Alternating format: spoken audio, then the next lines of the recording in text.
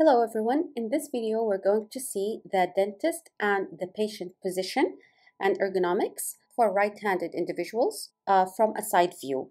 For this same video in Arabic, please check the link below. After wearing the PPE, you're going to sit in the chair, place your foot flat on the floor, 90 degree with your leg and your knee 90 degree with your thigh, and sit back as much as possible so your back is touching the chair and your back is straight with your shoulders back.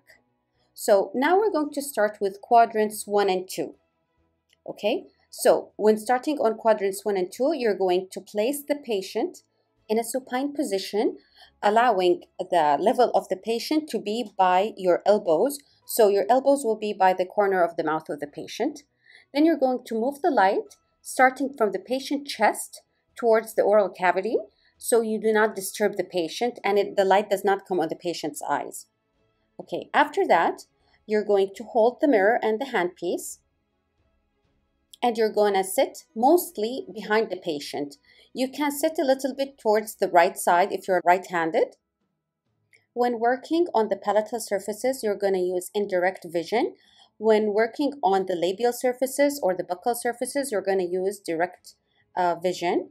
But when you are working on the buccal surfaces, you can tilt the patient's head towards the left side so you can view clearly from the right.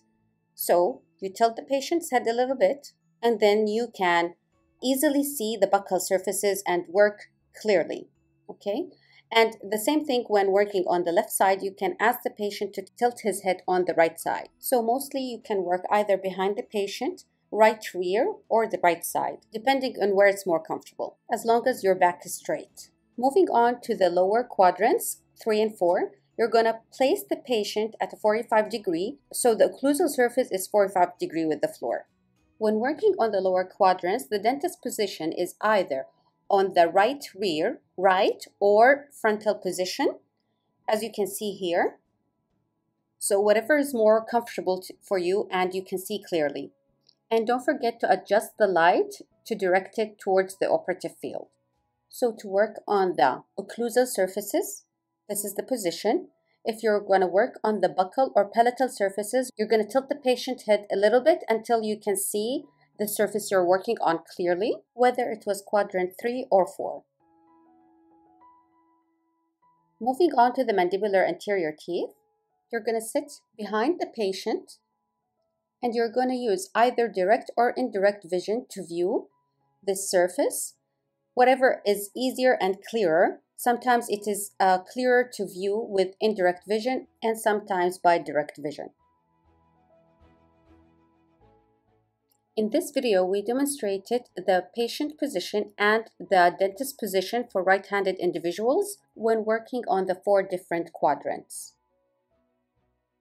Thank you very much and see you in the next video.